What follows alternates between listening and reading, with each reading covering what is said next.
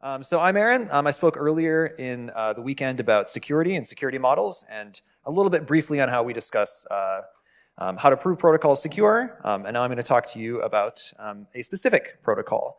This is called ARA, and this is about using privacy-respecting technology to build secure electronic voting. So this is actually joint work with Aram Javanian of Firo, Yerevan State University. I work as head of research at CipherStack, an applied cryptography R&D consultancy, and the research for R was conducted for the Firo project. Of course, this is for information only. If you go and use this protocol to conduct an election and it doesn't go well, you don't get to come talk to me about it. So, first of all, voting is really hard. It's so hard that I put a little icon there to show you how hard it is. It's very difficult because different types of elections have very different requirements, both in terms of trust, operation, and what you want to get out of it. For example, if you're just having a vote among a committee of people who know each other, and you want it to be by secret ballot, you can probably do that pretty easily. It happens all the time. Then again, if you want to have a secret ballot for a town council, for example, that's going to be more difficult with different trust requirements and different operational principles. That's very different in turn than if you want to elect the president or prime minister of a country, which in turn is different than if you want to conduct some kind of electronic, chain-based voting. And digital voting is even harder. It is maybe twice as hard, so it gets two of those little skull and crossbones icons. Digital voting introduces problems because you've moved from the physical world where, in some sense, we haven't fully solved physical voting, I would say, either, but in some sense, there's certain aspects of it that are well understood for how to manage, for example, physical identities and secure voting practices and counts and tallies. And again, not necessarily fully solved, but at least fairly well understood. But in digital voting, that kind of changes everything.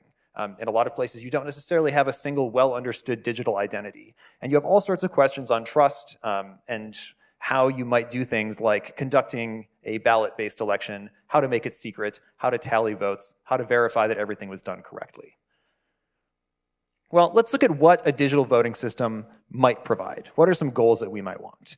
So for this example, we'll consider kind of four big ones. The first one is what we'll call ballot privacy. And that means that if you look at a ballot, say on a digital ledger of some kind, a blockchain is a good example of how to do that, nobody should be able to take that ballot and see which candidates or options that ballot selected. That gives away a lot of information, and as voting occurs, could influence results. Second is something we'll call voter privacy. It's different than ballot privacy. Ballot privacy says the selections on the ballot shouldn't be visible to everybody. Voter privacy says you shouldn't be able to take a look at a ballot that's, say, posted onto a ledger and see which voter cast it. It's the idea of kind of a secret ballot. You shouldn't be able to tell who cast the ballot. The third is verifiability. It should be the case that as all this information is posted onto some ledger, all of the counting and tallying practices are conducted, however they might be done.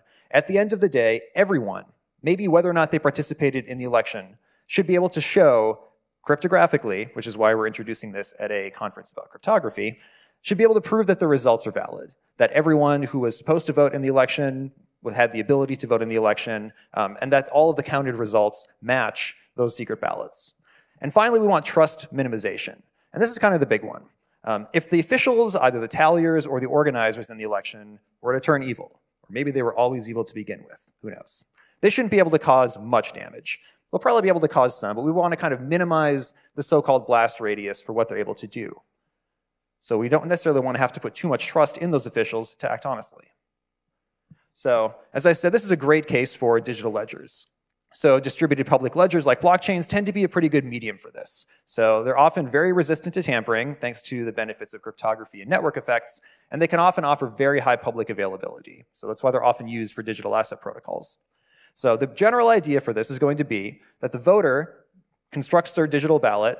So either maybe they do it at a polling place or they do it at home, depending on the requirements of the election, and they submit that up to the network.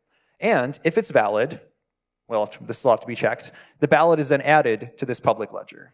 And at the very end of the election, ballots are somehow, magically, for now, tallied. But how can this meet all of the goals, these four goals? Well, here's one example. So one way to do it is to take some of the techniques that we already use for privacy-respecting digital asset protocols and kind of move them over into the ballot and election and voting space. So a lot of the same cryptographic primitives and constructions, which I'm not going to go into a ton of detail on here, can be more or less transferred over. So let's look at kind of some different aspects of private transaction protocols and see how they might correspond to voting protocols. So in a digital asset protocol, typically what is signed is a transaction, which shows that it is authorized.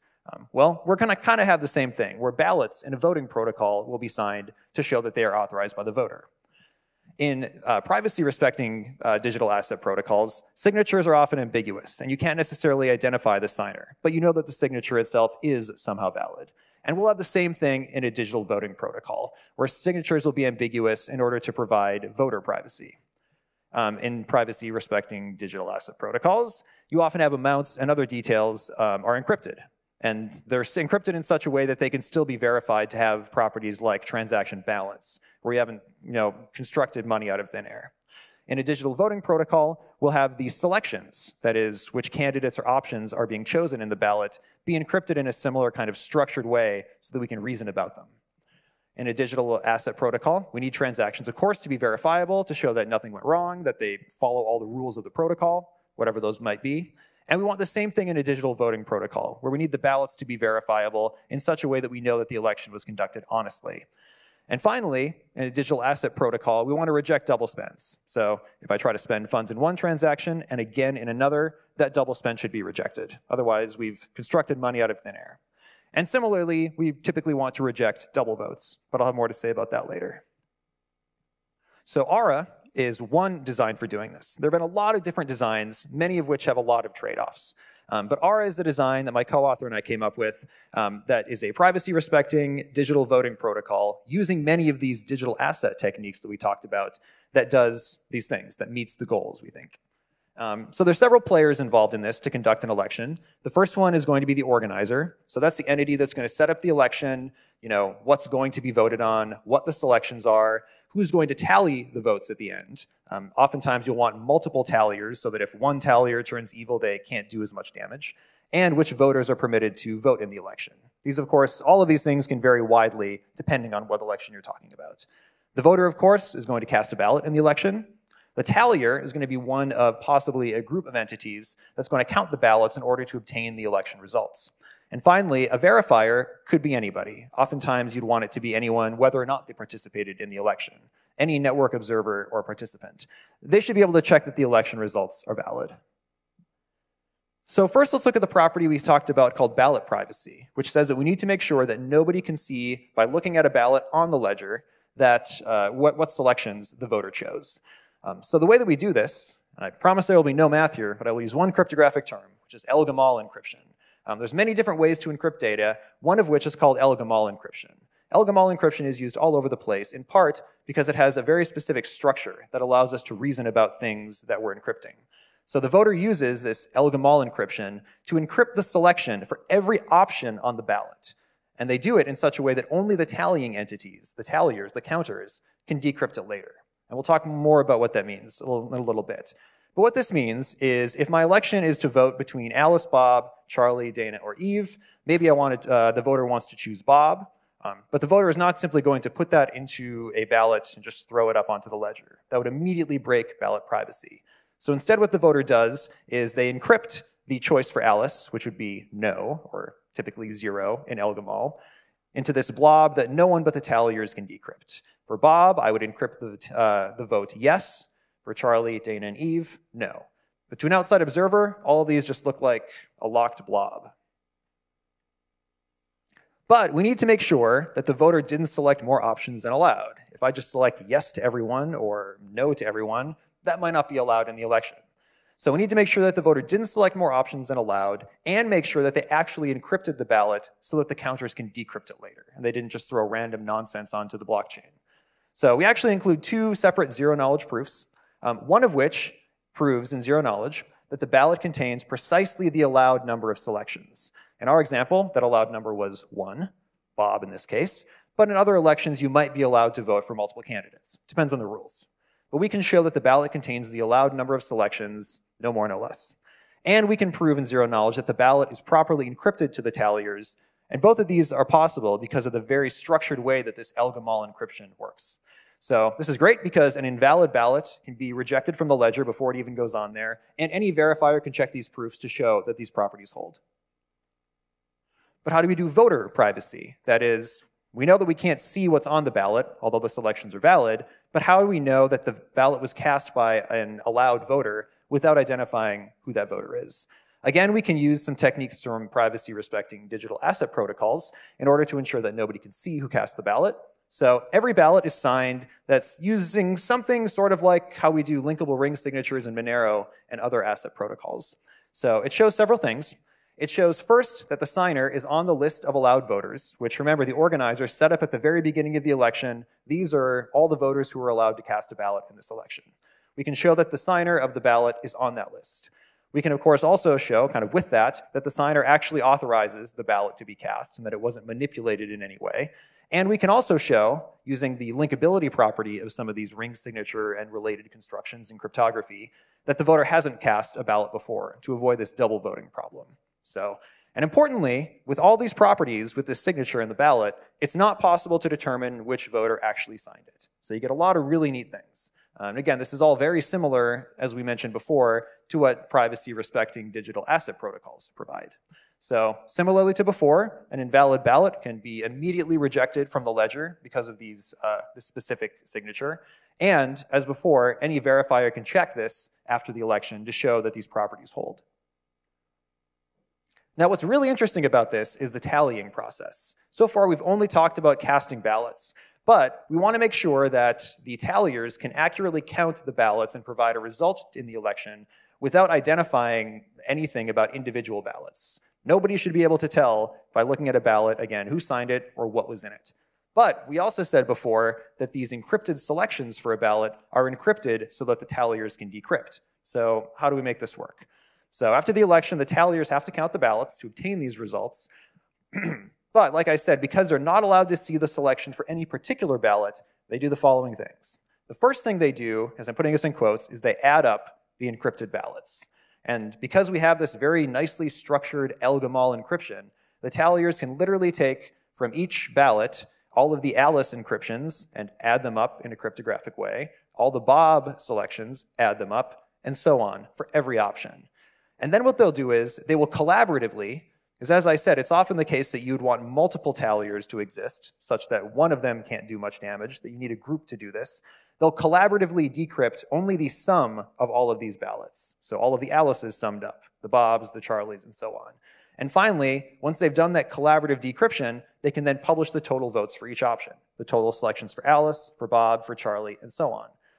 And I mention this collaborative aspect because we use a specific kind of collaborative and verifiable decryption. And this is possible because every single tallier doesn't contain the full key to decrypt ballots. They only have a portion of it. We use a very special kind of threshold verifiable scheme to do this. So an individual tallier can't decrypt anything alone, but can only do so with this group of talliers, which ideally minimizes trust because you need all the talliers to turn evil in order for something bad to happen. And of course, as before, this collaborative decryption also includes a proof that all of these totals are correct. So anyone can verify that this decryption happened honestly. I also mentioned trust minimization. And we said that we kind of want to reduce the so-called blast radius for the effects of either evil or colluding organizers or talliers. So just as a reminder, the organizers set up the election and the talliers, and as well as select the allowed voters. And we said the talliers are going to collaboratively compute and then decrypt the election results to publish them. So a couple of comments on why we can do trust minimization. On the organizer side, the way R is constructed means that while the organizer can select the allowed voters, it doesn't control the keys that the voters use to compute, sign, and publish their ballots. So it can't really do a whole lot once it's set up the election. And further, all of the operations that are used in the setup of the election are verifiable. So the organizer has very little opportunity to, try to scam folks. And as we said about the talliers, an individual tallier doesn't hold the full key to decrypt any ballots of any kind, so it can't do any decryption on its own, on its own, because it doesn't have that full key. A group of talliers could decrypt individual ballots if they were to collude, which would be bad. They'd be able to see the results and selections of those individual ballots, but they still would not be able to determine which voter cast it. So there's a kind of a little bit of a blast radius there around the tallying authorities, but ideally not much. There's some other tricks that the protocol can do and that are kind of nice depending on what properties you want. The first is no trusted setup. A lot of other constructions kind of subtly or explicitly require a trusted setup in some of the cryptographic constructions. Aura doesn't. All the plumbing that's used cryptographically can be computed and constructed openly and verifiably. That's nice. Coercion resistance is actually a really subtle property. What you don't want is for there to be incentives for someone to coerce a voter into voting a particular way or to try to bribe them and just pay them off to vote a certain way. This is actually really, really challenging in digital voting schemes. Coercion and bribery could happen because the coercer or the briber could say, okay, vote the way that I demand or pay you to vote, and then show me, because this is cryptographic, prove to me that you actually voted that way. That's very hard to avoid. There's a version of Aura that you can kind of construct in a modified way that can minimize these risks by actually allowing a voter to vote multiple times. Now, we said we don't want double voting, but it turns out you can modify Aura such that a voter can vote multiple times, but in such a way that when the tallying is being computed, only one, the most recent vote, is counted. And ideally, that helps to at least somewhat mitigate the risks of coercion or bribery, because if someone pays you to vote the way that they want, and you prove that you did it, you can just go back later and secretly vote the way you actually want to. So it's not a perfect scheme, and there's different ways to achieve, or at least try to achieve, coercion resistance. But Aura has one that I think is a fairly good trade-off. The third one is the tallier key setup. I mentioned that each tallier only holds a portion of the key required to do any kind of ballot decryption, but we can do this in a very safe and verifiable way. If you don't do it in a safe and verifiable way, it's unclear what the consequences could be of possibly having too few talliers be needed in order to do decryption, but we can do a very nice, robust setup for the tallier key. And finally, I did mention somewhat briefly that not every election would have the same selection rules as the one that we kind of used as an example, where you have several candidates and you only get to vote for one. It turns out we can modify Aura a little bit to support kind of both a minimum and maximum number of selections in an election. So maybe you have a number of candidates and you have to vote for at least 3, but no more than, I don't know, 5 or something. We can construct Aura in a way that this can be done in a verifiable fashion. So there's a lot of flexibility. There's a lot that I did not talk about, and I did not talk at all about the details of the protocol, which I promise you would not want me to do here. But there's a preprint on the ISCR archive, which is there, and there's also a repository with all the text source for the preprint. These slides will be up on GitHub after the event, so feel free to go and check them out if you want. And my email is up there as well. Be happy to answer any questions. Thank you.